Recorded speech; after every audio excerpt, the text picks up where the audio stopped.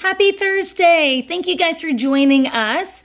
Today we are focused on science and we're going to do a quick little experiment, one that you can amaze your friends and family with at another time, especially if you're getting the chance to virtually spend time with family using Skype or Zoom or Google Meet. This is an opportunity to show them that you are still learning and learning wonderful, fun, creative things. Okay, so let's look at our I can statement real quick.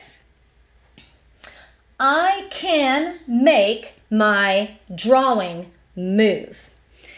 Now, the three things we need today are a dry erase marker, a ceramic plate, and it's really good if it's white, if you have one, and some water, and that's it.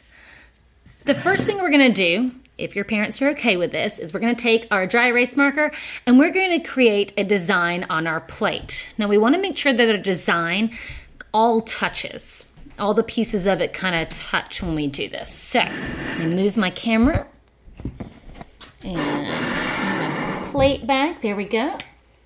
I'm going to draw a design on here.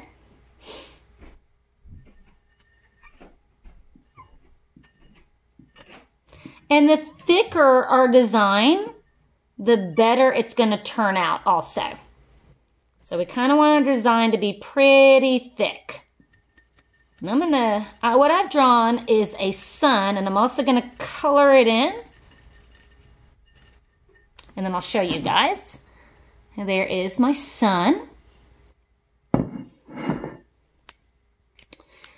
And now, to make it move, I'm going to slowly pour water kind of right on the side and let the water seep over the plate. Now what's going to happen is the water is buoyant, which means it can make things float. And it's going to make the stickiness of the expo marker come undone, and it's going to get up under my picture and it's going to push it up where it looks like it's moving, well it actually is, moving on the plate. All right, here we go. And I want to pour slowly, guys.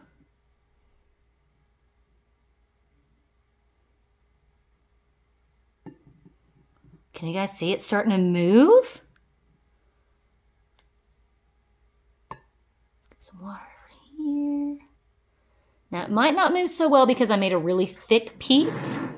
But, oh, there we go. We can see it's actually starting to come apart. But I can see that my picture is starting to move around on the plate. Now, I will tell you, one of the kids in our class today, she drew a spider.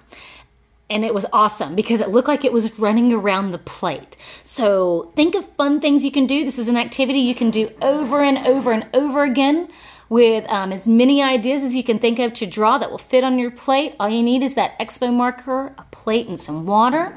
You can amaze your friends and family with your magic trick or our science experiment because of buoyancy. And as always, if you have any questions, contact me or Miss Pence. And I hope you guys had fun making your drawing move. I'll talk to you guys later. Bye.